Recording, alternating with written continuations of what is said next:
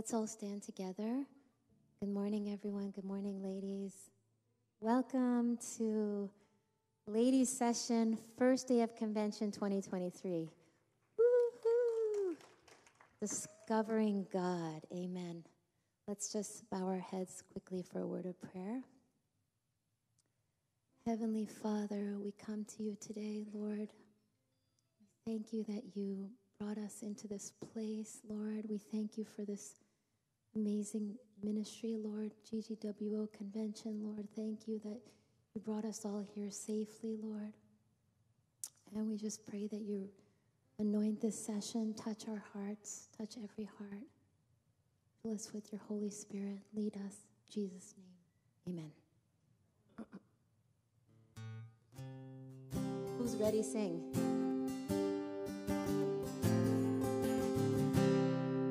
So great to worship the Lord together. We stand and lift up our head, for the joy of the Lord is our strength. We bow down and worship him now.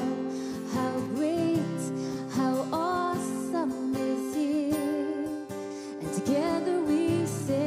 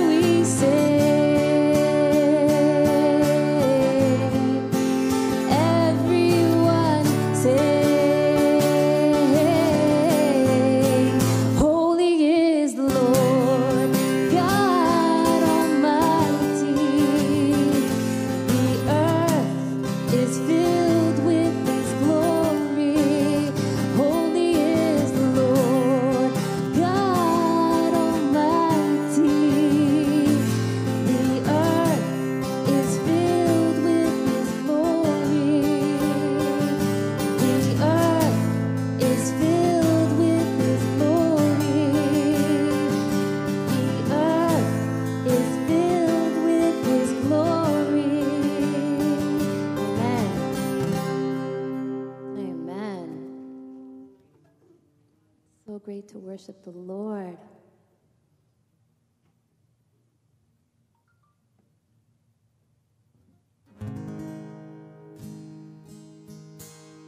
Just lift him up today all together and just Think about his goodness, and all he's brought us through, everything that brought you here into this place until now.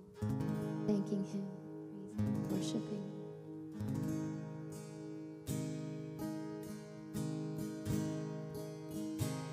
I love you, Lord, for your mercy never fails me. All my days I was held in your hand. From the moment that I wake up until I lay my head, oh, I will sing of the goodness of God. 'Cause all my life you have been faithful, and all my life you have been so good. With every breath that I am able, oh, I will sing of the goodness of God. I love your voice, and you have led me through the fire, darkest night. You were close like no other. I've known you as a father, and I've known you as a friend, and I have lived in the goodness of God. Amen. 'Cause all my life you have been faithful, and all my life you have been so good. With every breath that I am able, oh, I will sing of the goodness of God. Your goodness is running after, it's running after me. Your goodness is running after, it's running after me. With my life laid down, I surrender now. I give you everything. Your goodness is running after, it's running after me. Your goodness is running after, it's running after me. Your goodness is running after, it's running after me. With my life laid down, I surrender now. I give you everything. Your goodness is running after, it's running after me. 'Cause all my life you have been faithful, and all my life you have been so good. With every breath that I am able, oh, I will sing of the goodness of God. Oh, I will sing of the goodness of God, of God, of God. Oh, I will sing of the goodness of God. Oh, Lord, thank you. Thank you that you are so good. We worship you, we lift you up. Open our hearts to receive from you in Jesus' name. Amen.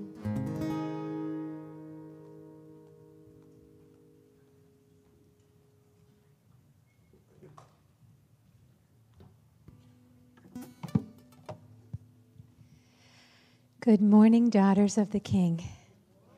So good to see you. Has it been a year already since we've been together?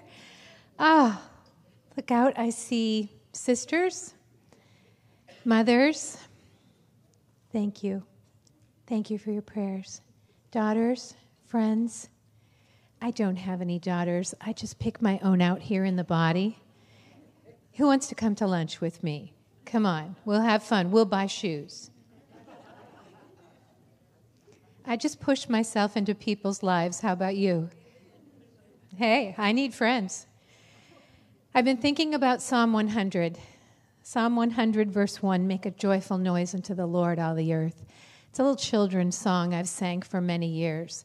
But that word joyful noise is a battle cry. It could be before the battle, when we get our swords out. It could be after the battle, when we see the banner over us is love. But it's a battle cry. How many of you had a battle this year? Only one? 2, 12? One a month. You had battle of the week? Yeah. Okay. Our first speaker has written this book, Find His Rest, O My Soul, Sandrine Knowles. She has no idea, but she sat with me through this book day after day after day of a battle that I fought. I'll tell you about it at the end of the session. Let me just read one thing she said to me. All those feelings of guilt and inadequacy do not have to plague us anymore. Do you hear that, devil? Sandrine, you have no idea. All those feelings of guilt and inadequacy do not have to plague us anymore. We have the authority of Calvary to deny them access into our hearts. We do not have to be paralyzed by judgment or condemnation. The penalty for sin has been paid in full once and for all. I am free. I can rest in the finished work of Christ for me. Hallelujah. Please welcome Sandrine Knowles.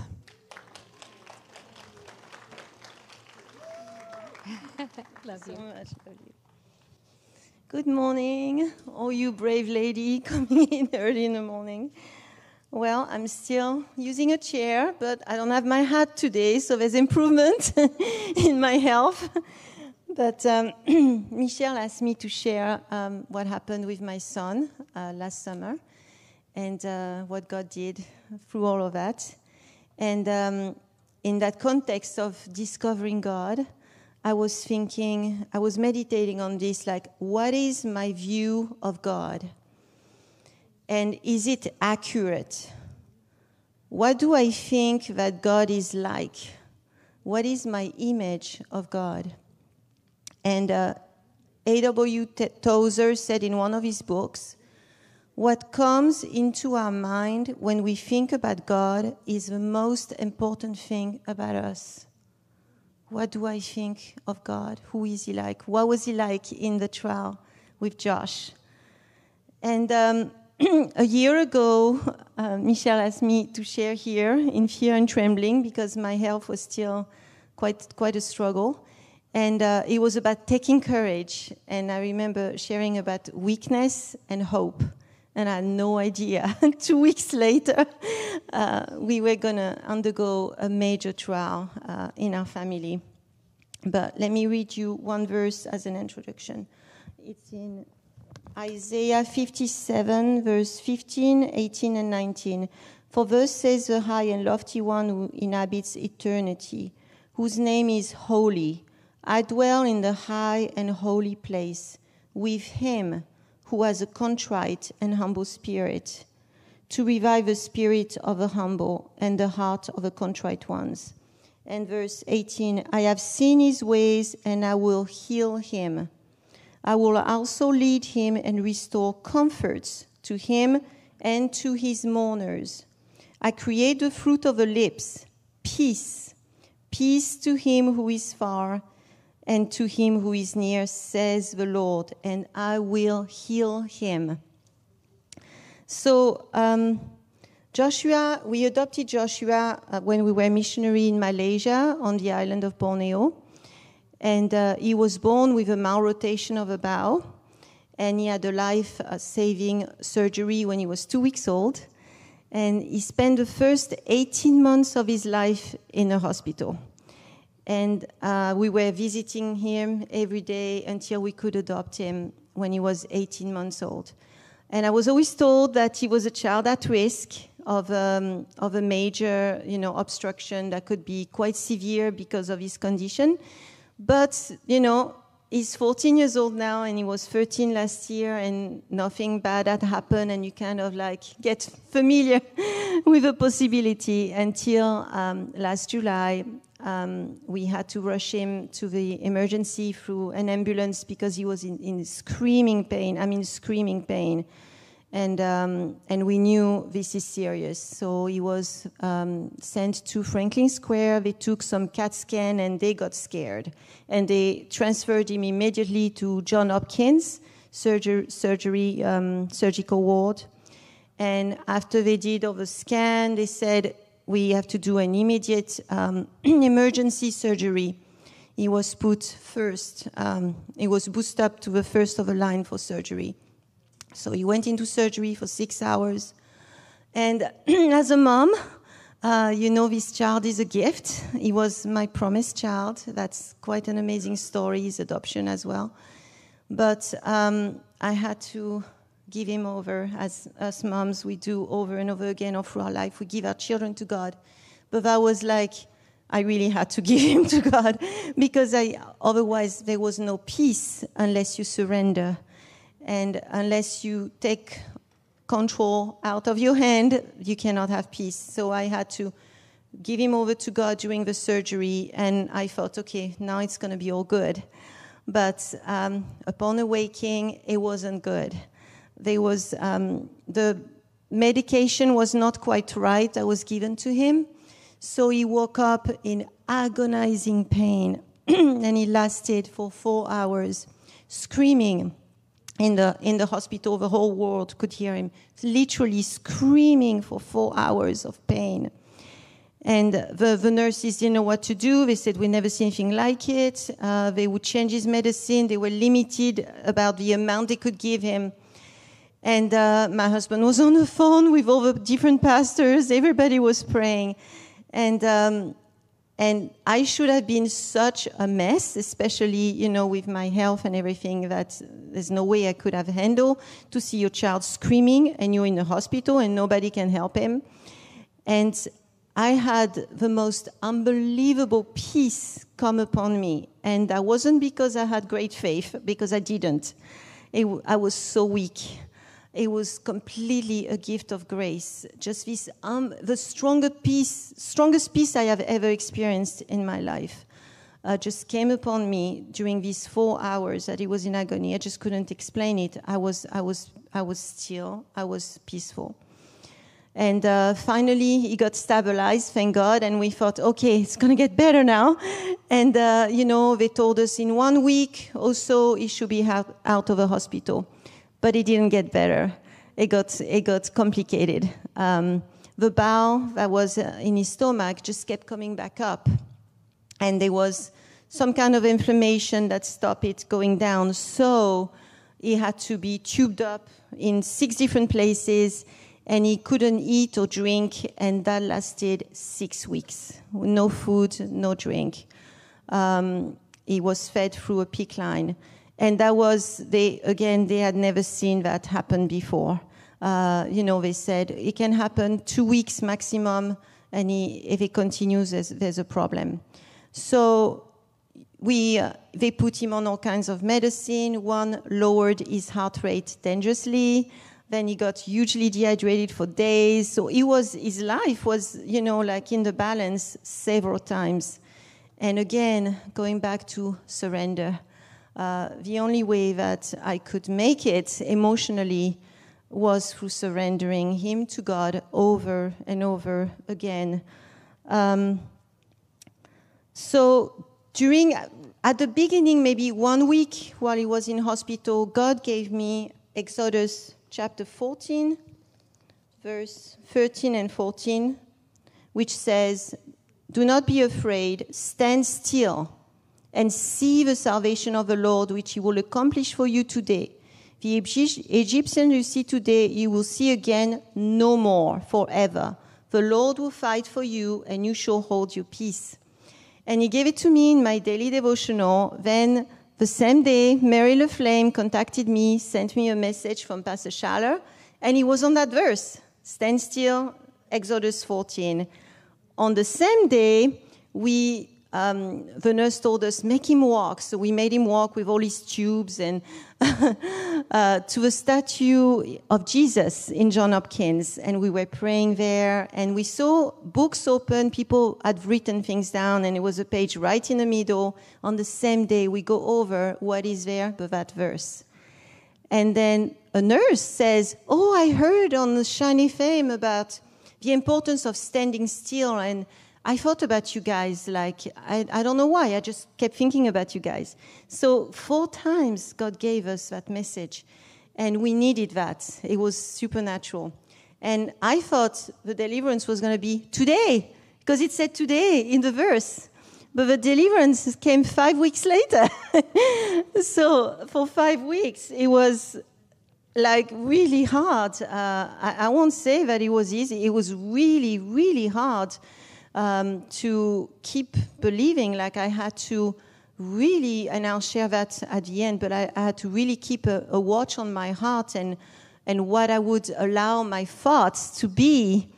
Despair could come in, discouragement, and God, you told me this, why weren't you doing anything? So during those 5 weeks, we were waiting to see if it would be resolved. The surgeon said we might have to do a second surgery, but it's risky because it's so soon after, and it was a big surgery that he had. They said we have to wait. And so during those 5 weeks, Josh went through everything from discouragement to joy. He's amazing. He really walks with God, and he would, have amazing moments with God, and many visitors. The body was amazing. He was the most visited child ever from our church. Everybody visited us, and that meant so much to him. Tommy Janowski would come and watch movie with him in the evening so we could come to church. And I really saw the body in action in a way it was like the whole church was with us, giving rides, giving meals, prayer. And what I learned as well during that time is never hesitate to encourage someone who's going through something. Like sometimes we think, well, I'm praying for that person. I don't need to talk to that person. But every single word, people I didn't even know, every word that somebody would come and say, we're praying, or we believe in God, or I would get texts from people or messengers or people I didn't know so well, every single word gave me strength. Every single one, and thank you. So I really learned that, like, wow, I don't want to hesitate again. Just like in marriage, you think it, say it. You think your husband is great, tell him. Like you're having this thought, say it. If it's edifying, of course. Think it, say it. That's my motto. So the body was amazing. And then a week before, the surgeon had said, okay, we're going to have to operate again. It's risky, but we don't have a choice. This child's got to eat again one day. So, he was all tubed up. We got to do something. And a week before the surgery was due, he had been already many weeks in hospital. I felt that God was telling me, surrender the promise that I gave you, which was, I will deliver him. And I was so sure of it, that God was going to do a miracle. So I had to surrender the promise, and I really felt he was like Abraham walking up a mountain, and he had a promise for his son, and he had to give him away, and knowing that God was somehow going to do it. So I surrendered the promise, and I had no peace about the surgery whatsoever because it went so bad, the first one. But I felt like, okay, if it's surgery, it's surgery. If you don't heal him, you don't heal him. Not my will, but yours be done. Though I really think you will. The day that I did that, the bowel going back up, which was going back up through tubes through his nose, started to go down on the day that I surrendered the promise. And it was a week before surgery, and every day it would go down. There would be less and less amount. So I told the surgeon, look, can we wait or can we cancel the surgery? And he was like, no, we're still having surgery. There's still things going back up. He still has an obstruction. We got to operate. And he knew, but we kept telling him that the whole church was praying. Say thousands of people are praying. Camp Life, all the kids were praying. People all around the world, Pastor Love asked for a fast. People were fasting for days for Joshua, for a miracle. And so we told the surgeon that we're expecting a miracle. And he thought, of course, we were crazy. And the nurses, sometimes we would grab nurses and say, pray with us for a miracle. And some nurses prayed, even unbelievers. Like, God was really working in the hospital. And 2 days before the surgery was due, I was so convinced he wasn't going to have a surgery, which seemed crazy. It seemed impossible. And by faith, we asked the surgeon, can we do one more upper GI where they put a liquid through and they see if it goes through, if there's still a blockage or not? And he was like, why? He's still having surgery. I said, what if it all goes through? He said, well, if magically it goes through, we'll cancel the surgery, but it's not going to happen. So the day before surgery, they do the upper GI, and Josh said at that time, he suddenly felt so well. And Sarah and I, my daughter, we were listening to a song, Turn It Around, which Sidonie sent us over and over again. We kept playing the song, praising God, saying, God, you do it now, you do it now. We were crying, we were praising, we were believing God. And then the physician came and took x-rays, and he said, oh, it's all gone through. I'm like, what? So he contacted the surgeon doesn't believe it, and he says, no, it's impossible, just keep doing x-ray all through the day. The evening comes, the surgeon comes into the room, and he said, we had to cancel the surgery. Everything's gone through. 12 hours before the surgery was due.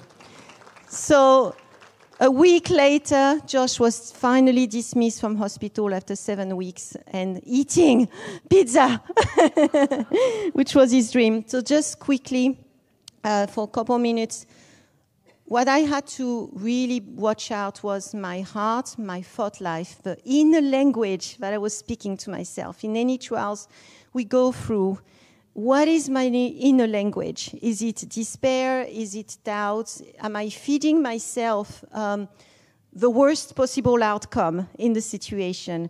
Or is it faith? Is it hope?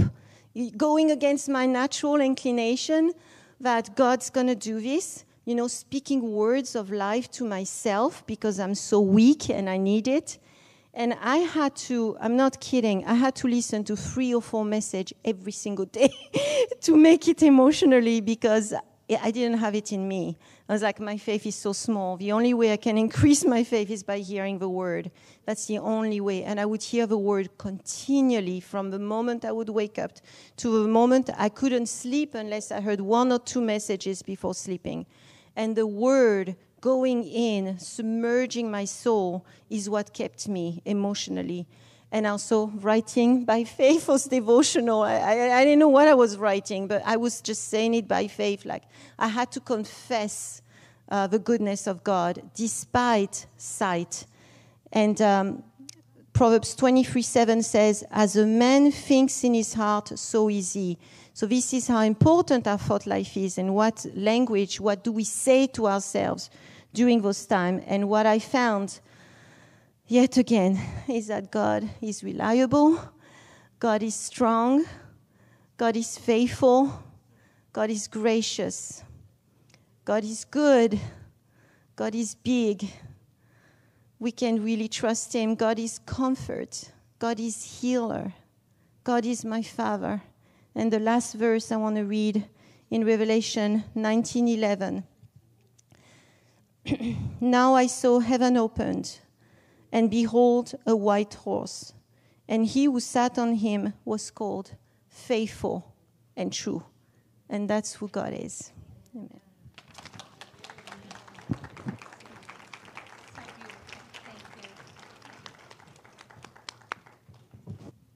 Her book is available at Blessing Boutique. You know the clothes I wear, Blessing Boutique. It's my $3 outfit. They've put us in the wonderful Pizza Hut at the end, Pizza Hut, Youth Hut, Kid Hut, whatever. It's now the Blessing Hut. So at the end of the plaza, you come out of the chapel, turn left. And we have another book there. And as it so happens, one of the authors of our book is your next speaker. Suzan Silva wrote for us in our book, To Everything There Is a Season. She chose A Time to Kill. Doing away with natural thinking involves a daily discipline of putting on the mind of Christ. She wrote, "The devil constantly lies to us and projects images of failure, shame, and guilt. He argues that God cannot love us, use us, or forgive us. When we embrace his lies, we find ourselves trapped in his fortress for as long as we believe the lie. It's time to shut the door on him and return back to God in humility. Take back what the word says is ours and experience healing and deliverance from oppression, depression, and condemnation. Pull down the strongholds that have held us hostage." Please welcome Suzan Silva. Love you. Thank you.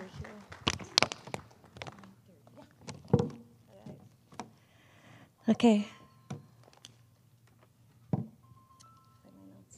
Okay, let's pray. Father, thank you for this time. Thank you, thank you, thank you. We worship you.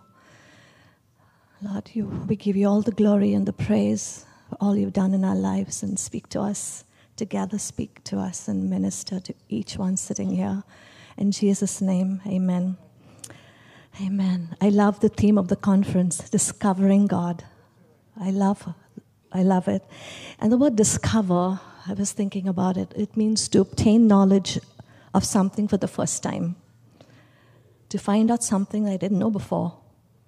And, we spend time with one another. During convention, we get to know people. But when you really sit down with them and talk to them and get to know them and visit them and live in their homes, you just get to know how amazing they are. And I had the privilege this year of visiting our friends in France. The church is in France in March, and I've known about them. My husband and I have prayed for them for years, but I stayed with my friends, and I discovered how amazing they are. And so many of them are sitting here, and I just love you so much. And that's, our Christian life is a journey of discovering God. It's a lifetime journey. You never get to know God fully. You will know him, you will see him. When you see him, you really, in heaven, we'll still be learning about him. And there are many Indians here from Mumbai and Bangalore, and if you're here, just raise your hands quickly. Yeah, okay, just get to know them. They are amazing women as well, yeah? Okay, so my journey, began when I was 13. And I see some young people here today, and I went to a crusade and I got saved, and I began to realize that God is very real, and that I can have a relationship with him, and that he's a good God, and that he has a plan for my life, and that he was going to teach me how to discover this plan and how to fulfill it. And I look at my life in the last 30, 40 years, and I'm still discovering him. And how do we discover God today? How do we find out who he is? We discover him in the scriptures. I read it, and I'm like, oh, God, this is who you are to me. You're just not God, but this becomes like my confession changes. So you are my God. You are my God. So there are a couple things that I want to talk about, what I have discovered in my journey. And in Jeremiah 29:13, God speaks to Jeremiah and tells him, this is what you're going to tell the exiles when they come out of captivity. And you shall seek me, and you will find me when you seek me with all your heart. And that word find is discover. Matzah in the Hebrew, it discover. You're going to find out things that you never knew about me before. And the same word is found in Matthew 7:7 and many other places. Seek and you shall find. And our journey to discovering God begins with seeking him. We need to have a heart that wants to know him, because he wants to reveal himself to you in your present situation, reveal an aspect of his character to you. Today, this moment, right now, he wants to show his goodness to you, right? So Jeremiah 33:3 says, call unto me and I will answer you, and I will show you great and mighty things you do not know. How do we discover God? We discover him in the scriptures. The Holy Spirit teaches us about God in John 14. We can also find God in the details of our life. Every day, in the mundane, in the extraordinary. He takes the simple, our everyday things we go through, and he just reveals an aspect of his nature to us. And then we discover him in the body. I discover him like through your lives, his goodness. I receive from you, and you bear the image of the heaven. You bear the image of Christ, and this is how we discover God. And there are things in my life, and many things I've discovered about God, but a few things I'd like to talk about. One is mercy. I have discovered God's mercy in my failures. Many, many, many, many times I have failed God, and I have discovered that mercy rejoices over judgment in James 2:13. And you know what else I discovered in Proverbs 11:17? The merciful man does good for his own soul. And he who is cruel troubles his own flesh. And that's amazing. And I've asked God to teach me and to make me a merciful person so that, we don't want our flesh, our bodies, our families to be troubled, right? So a merciful man does good to his own soul. Next, I have discovered the value of seeking God's wisdom above my own. Yep, God knows it better than I do. I've discovered that God knows everything about me. I don't need to hide anything. I don't need to be afraid. I can come to him in my frailty, in my weaknesses. I don't have to have any hidden any hidden drawers in my closet. I can just have the Holy Spirit, invite him, open it, help me, God. He knows, Psalm 139 tells us that he knows everything about my life. Nothing surprises him. And he loves me the way I am. And I've discovered his faithfulness. When I have struggled and doubted and struggled to believe, he has been faithful. 2 Timothy 2:13. I have discovered that God's timing is perfect. Sometimes we don't always think that. You wait and you wait and you wait and you wait. But I have discovered that he makes all things beautiful in his time. In Ecclesiastes 3:11. God has put the same verses that God has put eternity in our hearts. And, this is what it means. It means that there is a sense in all of us that we are made, there is much more than all this world has to offer us. And, there's much more than what you see. There's much more than what you're going through. What's much more than what you've been through. And God has given us a living hope. He has put eternity in our hearts. And lastly, I've discovered that God fights our battles. I love the Psalm 100 that, shout to the Lord, we have a battle cry. And really, the battle is won. The war has been won, but the enemy wants us to wage war on this level, but really it's won. And God has given us a position in him so that we can have his mind and fight the battles with the mind of Christ. And battles, because we are spiritual beings, we are body, soul, and spirit, our battles, our conflicts are spiritual in nature, and therefore it calls for having a spiritual mindset, because the mind that is set on the Spirit is life and peace. We all will go through battles.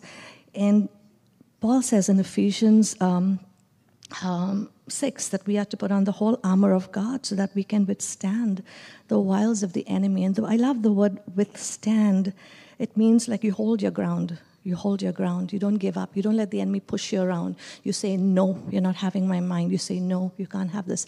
And, and when you have done everything in the evil day that you would stand.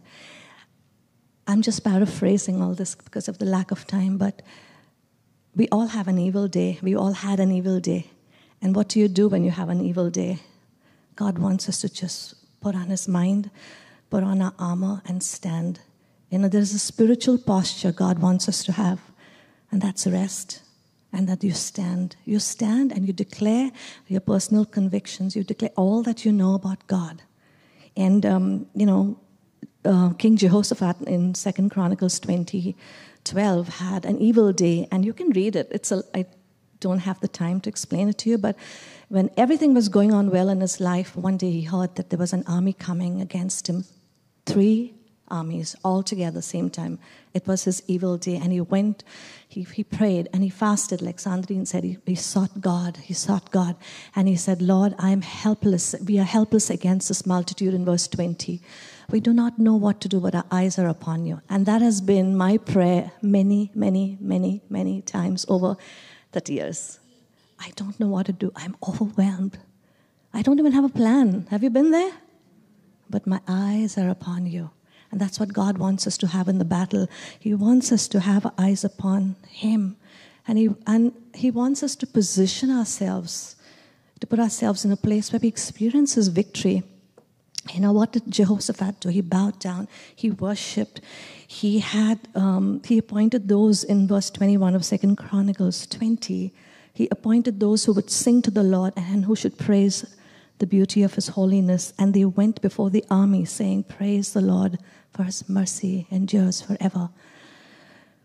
We can discover God's power and presence in the battle. We can sing songs of praise, and I have been through it. You know, we can have joy in the battle. And, you know, most of you know that we went through a battle for 8 years where my husband was afflicted, and when we got the doctor's report, it seemed like we were in a pit. Have you felt like that? Ever? Like, oh my gosh, what is happening in my life? I'm overwhelmed. God, I don't know what to do. We don't have a plan, but our eyes are upon you. And that's what happened. And we decided that we're going to have joy. The name of God is in our house. We're going to have joy in this house. And I don't care what the enemy says. We're all going to leave earlier than someone else. But why not have joy serving God? Why not? And you can do things when you have, like Sandrine says, you have eyes that are looking at Jesus, and you have a walk of faith, and you have praise on your lips, and you have the word in your heart, and you discover God's power, and you discover his strength in the battle. And you say the battle belongs to the Lord. And God has said, like Sandrine said, stand still and see the salvation of God. We cannot, I have a minute, we cannot see the salvation if we are restless. We cannot have an expectation if we are fretting, because fretting only leads to evil doing. So I have many stories I could share with you, but I want to say that the battle is the Lord's.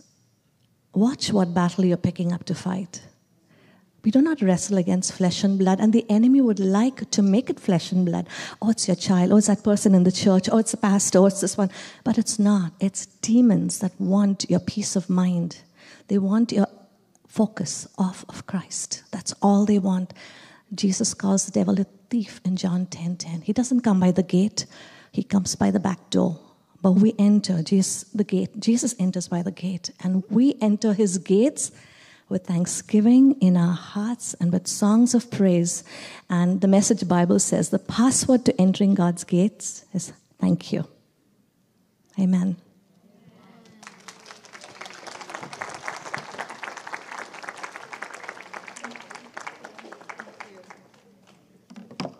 All right, if you want to take these two ladies home with you after convention, unfortunately you cannot, but you can come to Blessing Boutique and get their books and let them sit with you during the winter like I did. I've just got 2 more minutes and I'm going to close. I just want to tell you, I went through an interesting trial this fall. In October, God sent a hurricane to southern Florida and destroyed my mother-in-law's house. Completely. Everything. Her car, everything. She had nothing but 2 suitcases full of clothes that happened to be up on a top shelf. The next day, her live-in boyfriend of 33 years, don't talk to me about that. She was unsaved, so what do you expect?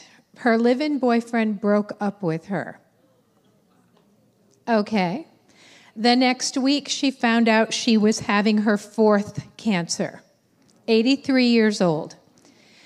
No house, no boyfriend, no car, cancer. And she's got a month of radiation. She had to Uber to these daily radiation appointments. And then she started to fall. And the nephew she was living with called us up and said, well, you guys have to move to Florida to take care of her. And I said, we will pray about that. How about if you convince her to move to be with us? Now, an unsaved 83-year-old woman who only watches Wheel of Fortune and doesn't like me. She came. We flew to Florida on December 10th and picked her up because God had showed me in a verse, 2 Samuel 15:15, David is fleeing Jerusalem, and his servants say, "Behold, thy servants are ready to do whatsoever my lord the king shall appoint."